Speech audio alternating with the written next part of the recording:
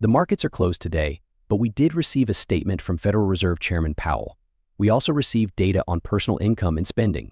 I will discuss the key points of all of this, what it means for our markets, and whether or not a correction is imminent. Keep in mind that a correction implies making necessary corrections. I'll cover that in this video as well. For $3.99, you can support a guy who creates YouTube videos to share knowledge and wealth as widely as possible. However, that is not what this is about. Let's get started. First, we had the release of the PCE, which mostly met expectations. However, it wasn't perfect because the PCE number from last month was revised, going from 0.42% to 0.45%. According to the three upward revisions, the previous month's 0.42% was revised down to 0.4. As a result, your 0.45% is rounded up to 0.5, which represents a 6% annualized PCE number at the pace from last month. This was the revised data from January. The data for February indicates that the core year's percentage change from the previous year was 2.8, which was the lowest in 3 years. The 6-month annualized rate was 2.9% in February. For comparison, it was 1.9% in December and 2.6% in January. If you look at this chart, the light blue area represents the annualized rate for the last 3 months, and it is basically going vertical at the fastest pace since early 2021. This data today truly confirms that inflationary pressures are rising.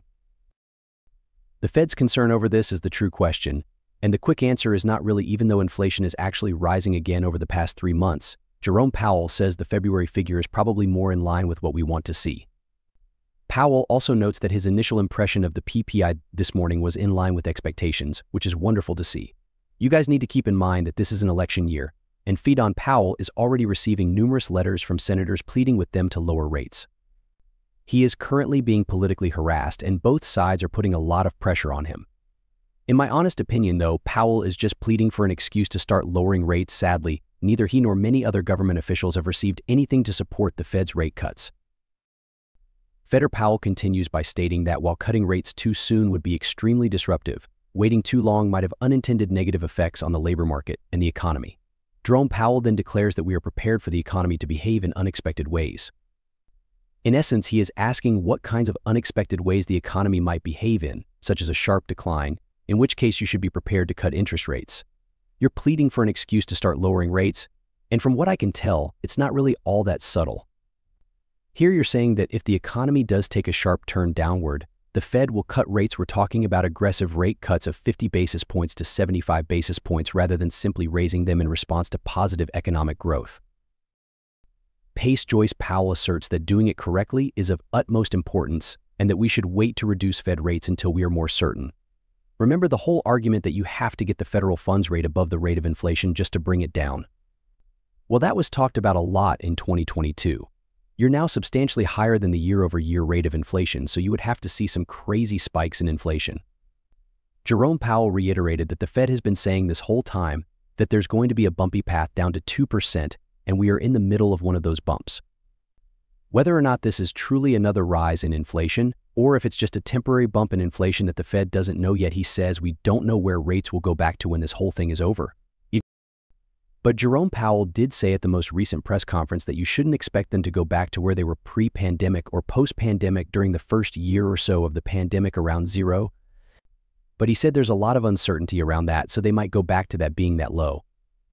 He also reported personal income that came in at 0.3% month over month, which was slightly lower than the consensus of 0.4, but otherwise fine. Personal spending by individuals was one of the month's highlights, coming in at 0.8% positive, while the estimate was 0.5% positive.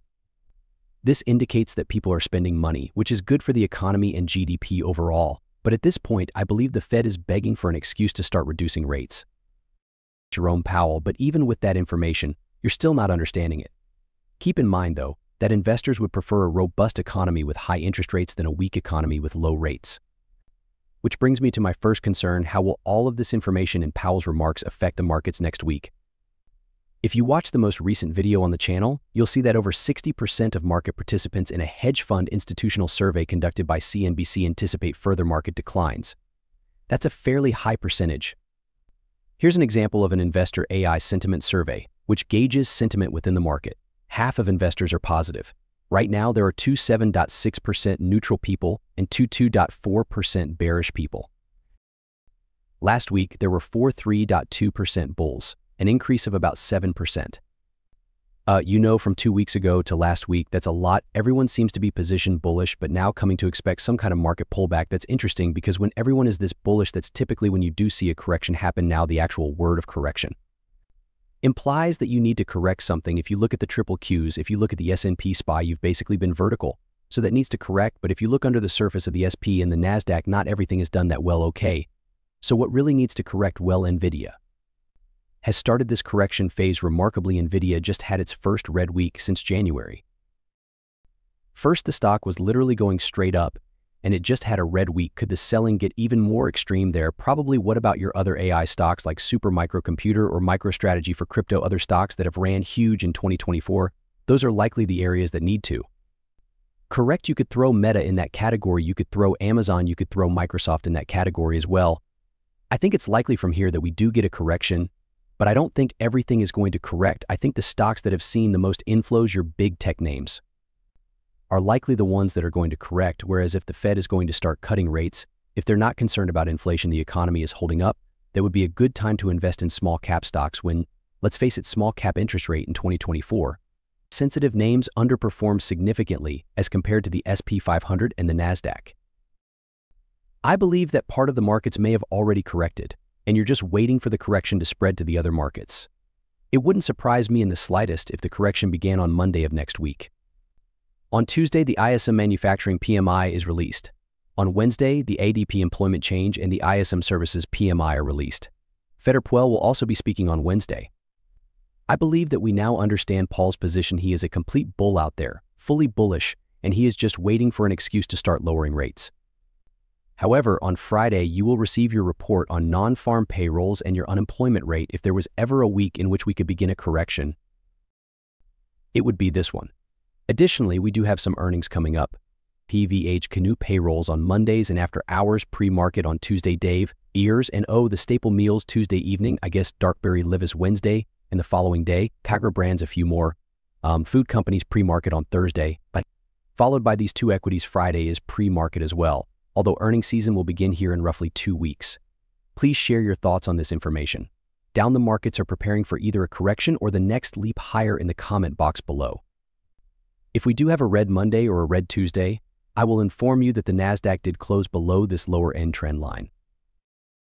As we begin to decline again, the 43860 level on the triple Qs is the next level you could test. If you close below that, you should look at your major moving averages, the 50-day moving average at $433 per share, the 100-day moving average at $413, and the 200-day moving average out at $390. With that said, please hit the like button and subscribe to the channel. I hope you all have an amazing rest of the day and weekend. I'll see you in the following one.